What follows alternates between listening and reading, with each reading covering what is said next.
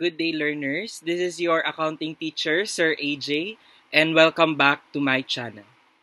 So for today, we will be talking about a financial accounting topic, and this is one of the first topics that are discussed in financial accounting.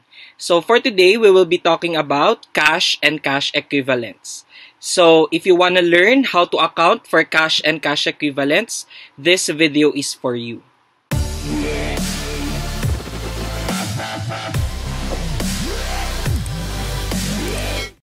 So as what I have said earlier, we will be talking about cash and cash equivalents today. And we will be talking about how to account for cash and cash equivalents. So we will start with cash. So accordingly, the definition of cash is it is a financial asset which includes money or its equivalent that is readily available for unrestricted use. So take note that number one, it is a financial asset, and number two, it is readily available and it is unrestricted. So once it is restricted or it is not readily available for use, then it cannot be considered as cash. How do we measure cash in the financial statements? We measure it at face value or the face amount. If it is denominated in foreign currency, then we translate the amount using the closing rate at the end of the year. But we use the face value or the face amount of the cash. Some examples of cash are this. Number one, cash on hand. These are yung mga bills and coins.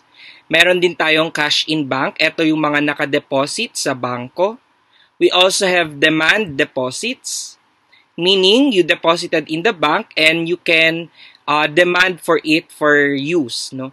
Then next, we have checks that may be encashed immediately. So pag hindi mo na-encash yung cheque, then hindi siya pwedeng maging cash.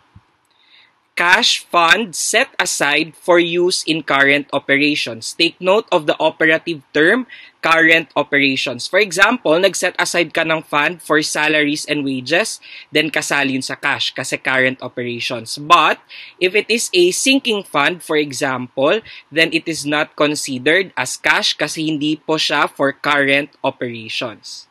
Now, what happens if there is bank overdraft? Ano ibig sabihin ng bank overdraft? You withdrew or you issued check more than what you have in the bank. So mas marami yung na-withdraw mo kaysa dun sa pera mo sa bangko. So ang tinatawag natin dun ay overdraft. Pag nagkataon na merong bank overdraft, you will not classify it as cash, but you should classify it as a current liability.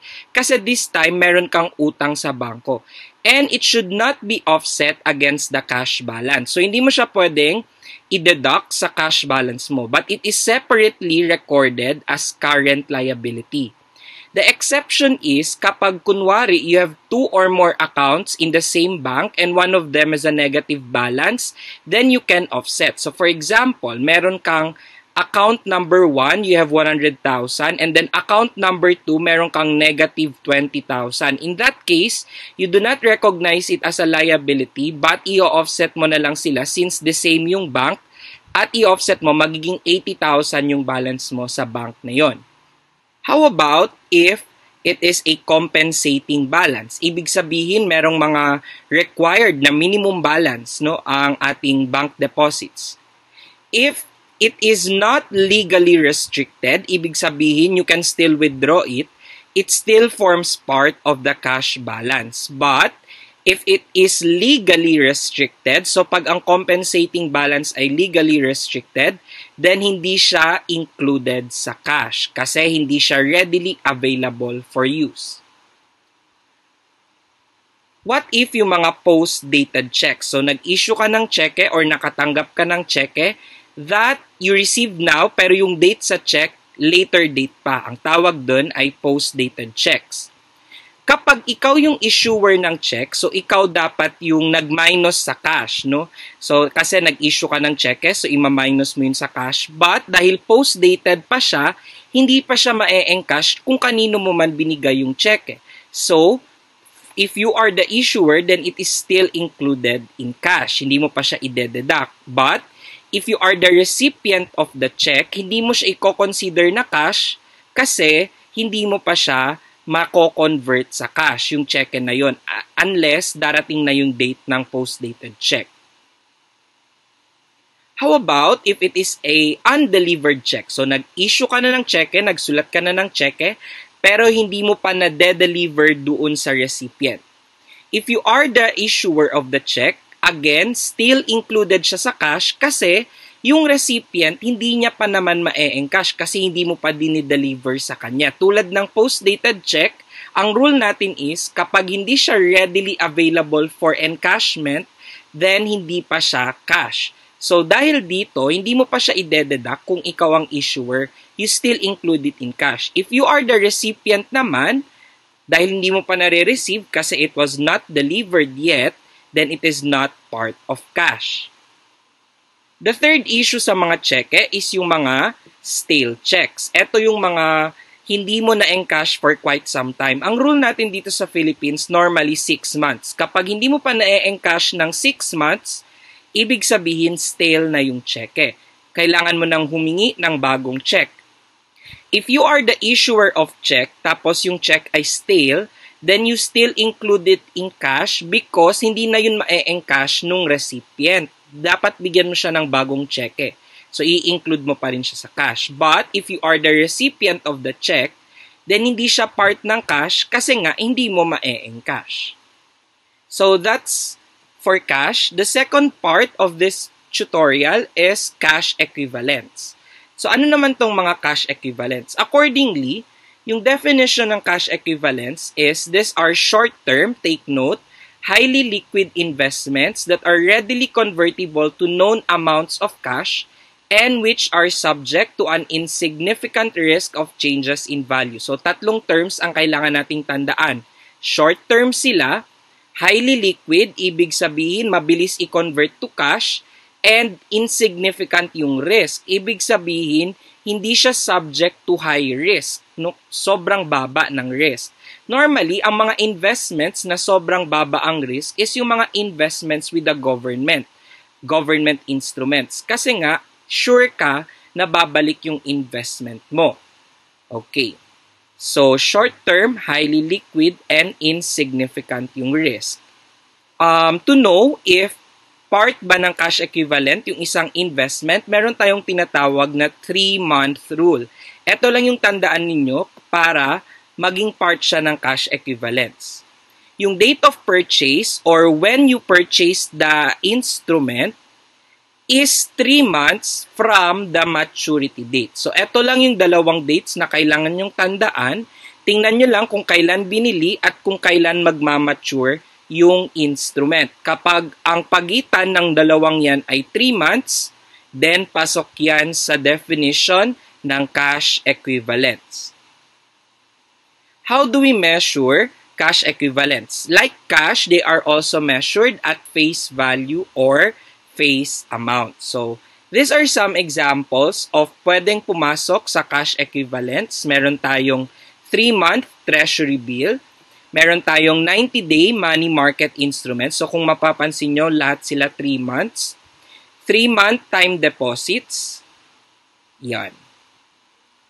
So, these are some examples of cash equivalents. So, we have already discussed cash and we also discussed cash equivalents.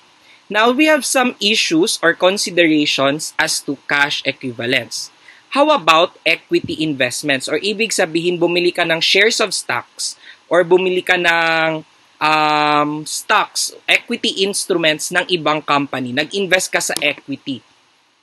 The general rule is, they are excluded from cash equivalents. So, in the first place, pag equity investment yan, hindi talaga sila pwedeng maging cash equivalents because they don't have any maturity date. At saka, hindi sila insignificant risk, no?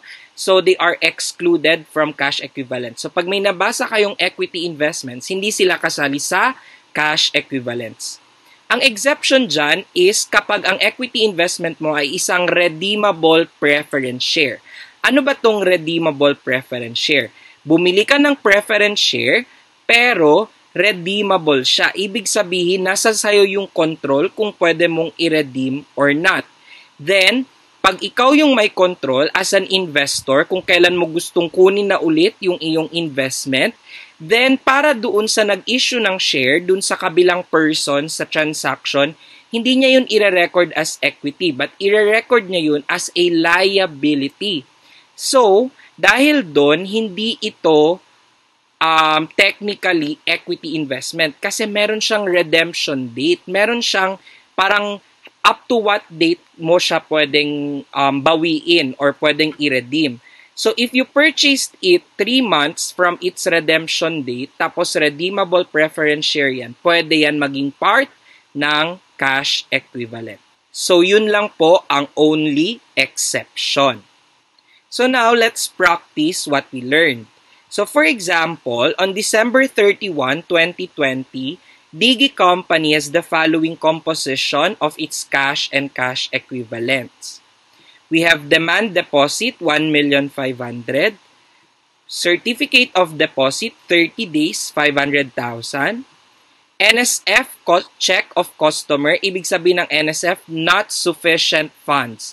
Ibig sabihin, nagbigay siya ng cheque sa'yo tapos wala naman palang pera yung kanyang account, 20,000 pesos. Money market placement, due date, June 30, 2021. Take note of the due date, that's June 30, 2021. 1 million pesos. Savings deposit in closed bank, 50,000. IOU from an employee. IOU meaning a receivable from an employee, 30,000. Petty cash fund, 10,000. Customer's check dated January 31, 2021. So this is a post-dated check, 60,000. Customer's check outstanding for 18 months. Ibig sabihin, stale to kasi hindi pa siya na-encash until now, 30,000. Additional information. Check of 100,000 in payment of accounts payable was recorded on December 31, 2020. So, nag-record ka na ng debit accounts payable credit cash. Binawasan mo na yung cash. But mailed to creditors on January 15, 2021. So, this was an undelivered check. Check of 50,000 dated January 31, 2021, post-dated, in payment of accounts payable was not recorded and mailed December 31, 2020. The company uses the calendar year. The cash receipts journal was held open until January 15, 2021, during which time 200,000 was collected and recorded on December 31, 2020. So nakapag-collect ka pa doon ng 200,000 sa January 15 pero na-record siya as of December 31. So, let's answer. Doon muna tayo sa listahan ng mga cash and cash equivalent accounts. So, ang question dito is how much cash and cash equivalents should be shown on the December 31, 2020 balance sheet. So, let's start with the list of items. The demand deposit of 1,500,000 is included in cash because it's demand deposit, so readily available. Certificate of deposit 30 days, 500,000 also included. NSF check, so walang funds yung check ng customer. So parang wala ka ring pera, no? So the 20,000 NSF check is excluded. Money market placement, the due date is June 30, 2021. Although money market placement to, pwede sana siya maging cash equivalent, pero dahil December 31, 2020 ngayon, and it's 6 months bago mag-June 30, then hindi siya cash equivalent, no? Kasi 3-month rule. So this is excluded. So saan mo i-record ang money market placement? I-record mo siya as investment, short-term investment. Yung NSF check, i-record mo siya as accounts receivable. Kasi may utang pa yung customer sa'yo unless lagyan niya ng pera yung bank account niya. Savings deposit in a closed bank, 50,000 is also excluded. Since it is a closed bank, hindi siya readily available for use. IOU from an employee is a receivable, so that's excluded.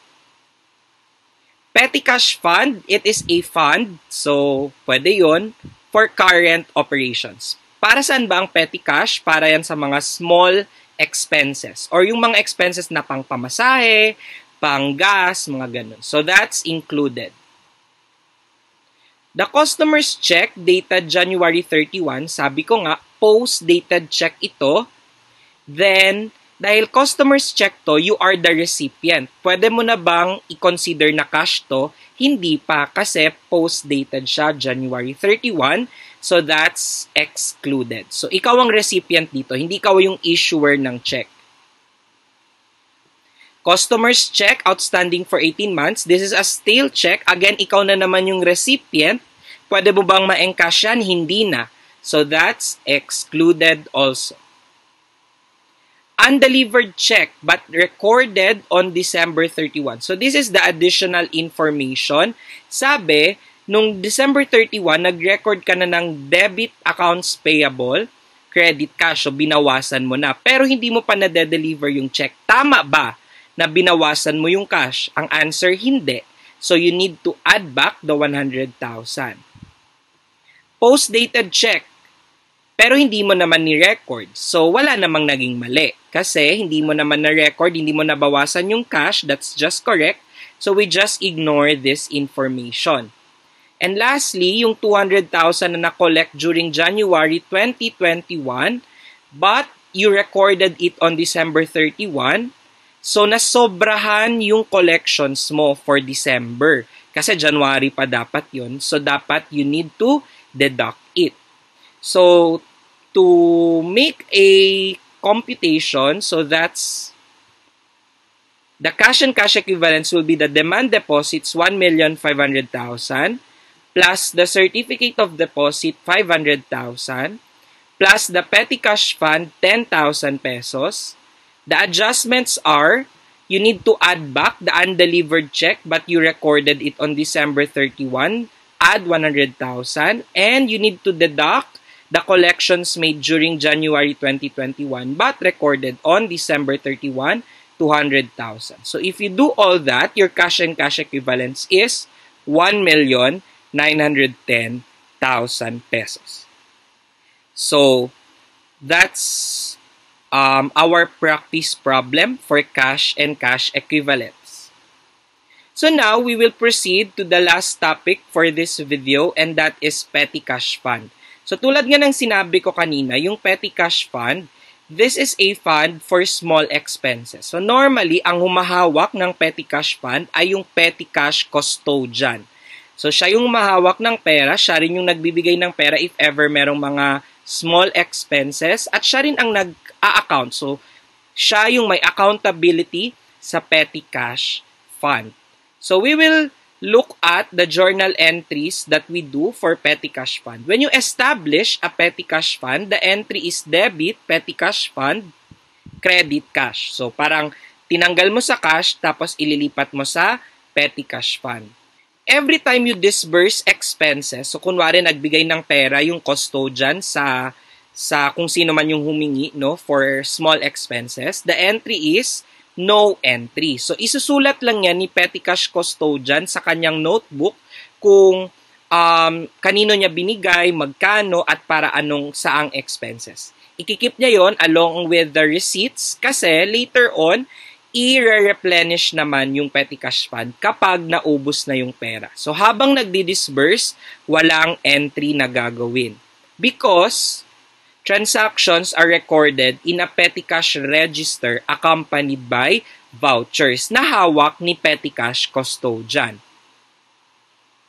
At the end of the year, or kung kailan man nila gusto, if they will replenish the cash fund, the petty cash fund, the entry will be, you just debit all the various expenses and then i-credit mo yung cash. So, dito na lumalabas yung record ng expenses. Tapos, i-credit mo cash. Ibig sabihin, yung petty cash fund na account, hindi gumalaw. Kasi yun yung expectation.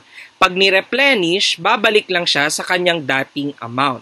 So, that is your journal entry when you replenish. What if December 31 na, tapos hindi pa nagre-replenish. So, kapag December 31 na, tapos hindi pa nag-replenish, you need to make a year-end adjusting entry. Your year-end adjusting entry will be debit various expenses and credit petty cash fund. So, kasi hindi nag-replenish, kaya nabawasan yung petty cash fund. Hindi tayo magka-credit ng cash kasi hindi nga nag-replenish. This occurs when the petty cash fund is not replenished at year-end. This is to avoid the overstatement of the cash balance. Pag hindi mo to ginawa, then sobra yung petty cash fund mo, tapos hindi ka nag-record ng mga expenses. What if you increase or decrease your fund? Then simple, if increase, debit petty cash fund, credit cash. Pag nag-decrease or nabawasan, debit cash, credit, petty cash fund. Okay? So those are your journal entries. What if merong shortage or overage? Kulang yung pera or sobra yung pera. If that is the case, the amount of replenishment is decreased by such overage in order to maintain the fixed balance of the fund. So, ina-adjust na lang natin yung replenishment. On the contrary, when there is a cash shortage, the amount of replenishment is increased by cash shortage. So kapag kunwari, ang replenishment mo 10,000, tapos may shortage ka na 1,000, so ang total na ire-replenish mo 11. Kapag doon naman sa over, bawasan mo na lang yung ire-replenish mo. So para maging fixed pa rin yung balance ng fund. So let's have an example. So as of December 31, 2020, the petty cash fund of Carmila Company with a general ledger balance of 15,000 pesos comprises the following. So, ang petty cash fund niya daw, 15,000. Ngayon, eto yung mga laman ng drawer ni custodian. Meron siyang coins and currencies, 2,550. Meron siyang petty cash vouchers. Gasoline for delivery equipment, 3,000. Medical supplies for employees, 2,040 pesos. Meron tayong mga IOUs or yung mga utang. Advances to employees, 2,220. A sheet of paper with names of several employees together with contribution to bereaved employee. Attached is a currency of 2,400. Although meron ganito, hindi to pera ng petty cash fund kasi ibibigay nila to sa isang employee na namatayan. So, hindi yan kasali sa fund. Sa mga cheque naman, meron tayong check drawn to the order of the petty cash custodian. Normally, kapag may cheque, tapos ang pangalan doon ay yung petty cash custodian, ito yung replenishment, amounting to 3,000 pesos.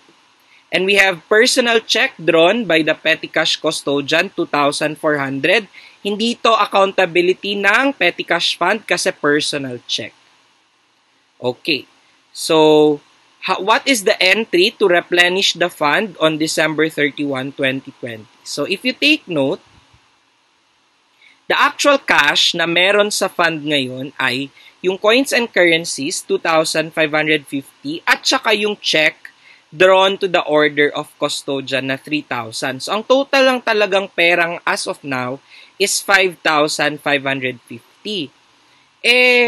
Yung cash accountability or yung petty cash fund talaga is 15,000 pesos. Pagbawasan mo yung 5,550 na actual na binilang mong pera, ang replenishment dapat should be 9,450. So, yun ba ang mga expenses? Let's see. The amount of replenishment should be 9,450, but the legitimate expenses or receivables are the following. We have the gasoline na 3,000 pesos. Meron tayong medical supplies na 2,040. At saka meron tayong advances to employees na 2,220. Yung iba doon, hindi sila legitimate kasi yung isa ibibigay sa namatayan, yung isa personal check. So they are not legitimate. So ito lang yung mga legitimate. Pag tinotal nyo yan, at minus nyo sa 9,450, ang shortage ay 2,190 pesos. So, meron tayong shortage. Meaning, what will happen?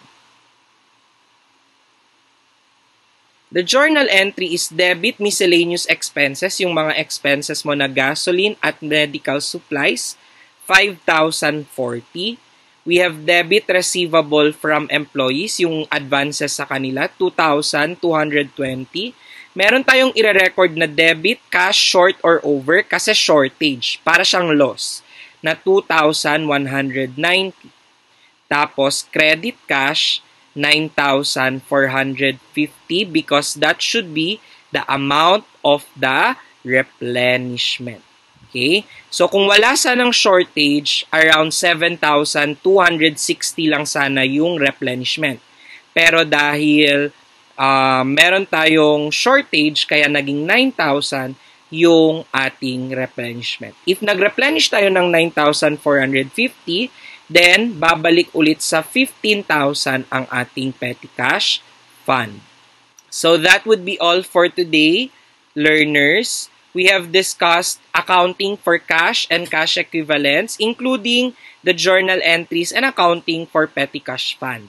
Now, it's your time to test your knowledge. If you know the answer to this question, you may comment your answer down below sa video na to and I will reply kung tama yung naging solution mo or kung tama yung answer mo. So this is the question.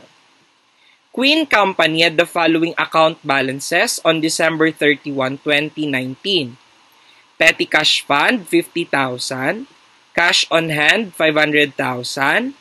Cash in bank, current account, 4 million. Cash in bank, payroll account, 1 million. Cash in bank, restricted account for plant addition expected to be disbursed in 2020, 500,000. Cash in sinking fund, set aside for bond payable due June 30, 2020, 1,500,000. The petty cash fund includes unreplenished December 2019 petty cash expense vouchers of 5,000 and employee IOUs of 5,000. The cash on hand includes a 100,000 check payable to Queen dated January 15, 2020. In exchange for a guaranteed line of credit, Queen has agreed to maintain a minimum balance of 200,000 in its unrestricted current bank account. What should be reported as cash and cash equivalents on December 31, 2019? A. 6,940,000. B. 6,740,000. C. 5,440,000. Or D. 7,440,000. So if you know the answer, just comment your answer down below. So thank you very much. That would be all for today. Again, like, comment, and share this video. At pag hindi ka pa nakaka-subscribe sa channel ko, please do subscribe to my channel and hit that notification bell para updated ka kung meron akong mga bagong videos. You can also reach me sa aking mga social media accounts. On Facebook, I am AJ Cresmundo. On Twitter, at AJ Cresmundo. And on YouTube, Sir AJ Cresmundo. So that would be all for today, guys. Again, if you have questions, you may message me sa aking mga social media accounts, or if you have concerns, you can also message me there. So that would be all for today. Thank you very much, guys. See you on my next video. Bye!